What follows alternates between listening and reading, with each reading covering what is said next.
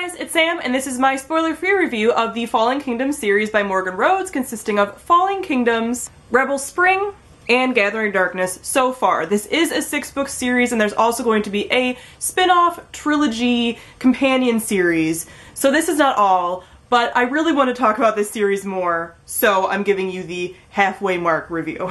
Fallen Kingdoms is a YA fantasy series, and it follows 4 main perspectives, although there's other perspectives also linked in with it, and it is all about political intrigue and magic and craziness.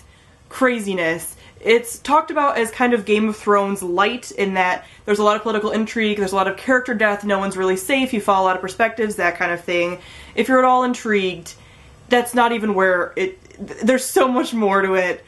Each book keeps getting more and more complex, and you think you have it all figured out, and you never really do. As far as the world building in this series, I really love the way the world building is done in here. It's not info dumpy at all, and a lot of the world building is done through the myths of this world. There's definitely certain mythos and certain almost like folk stories and stuff like that that are interwoven throughout just by different characters and such, and that is the way that the world is kind of built, and that you kind of get where their morals and values come from and everything about their history, and it's so cool how you're always constantly learning new things.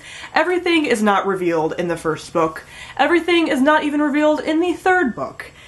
It is insane, but I really, really love the world and how you're slowly building more and more. There is a wonderful map in the front of this, which is so helpful. So our entire story takes place in this world, and there are 3 distinct countries in it, and each country has its own way of doing things, has its own kind of characters, etc. And we follow characters from each country and how they intertwine and everything, and each book has a little more of a complex map. So you're constantly getting new things and learning new things about this world, and I absolutely adore it. Secondly, let me talk about the characters.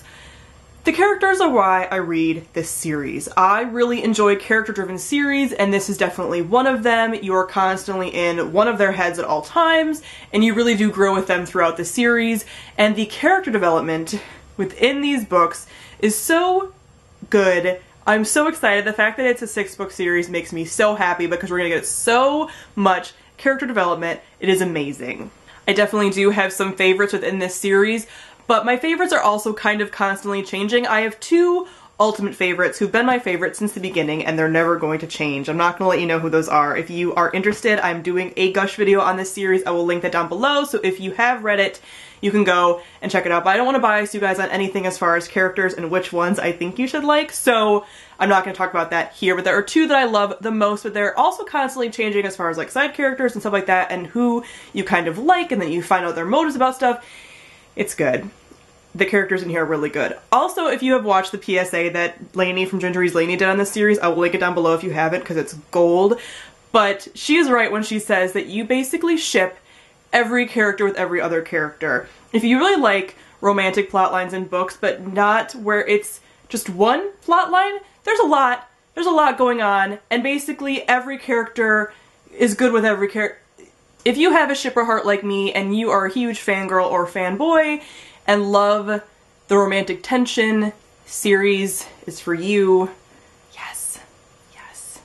As far as plot, each of these books are very, very fast-paced, and I really, really enjoy that. It doesn't really drag on unnecessarily. Things are always happening in this series. Some people say that things happen too fast. I disagree. It keeps me very engaged. As I said, there are a lot of character deaths, especially in the first book.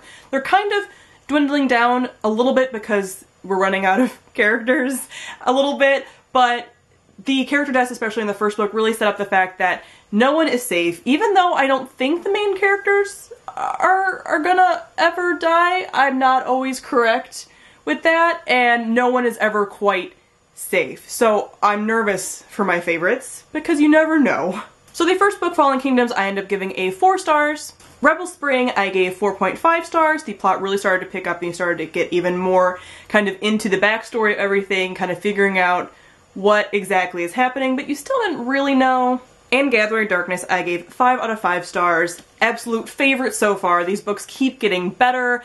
I love the character development. I love the character arcs. It's so good. So good, and I'm really looking forward to the rest of the series and the spin-off series. These are books that I will definitely be pre-ordering every single time that they come out. I cannot wait for them. And still in this book, we don't quite know what is happening. There are still things where you're not quite sure, and that really does leave me very intrigued. I'm very nervous for all my favorite characters.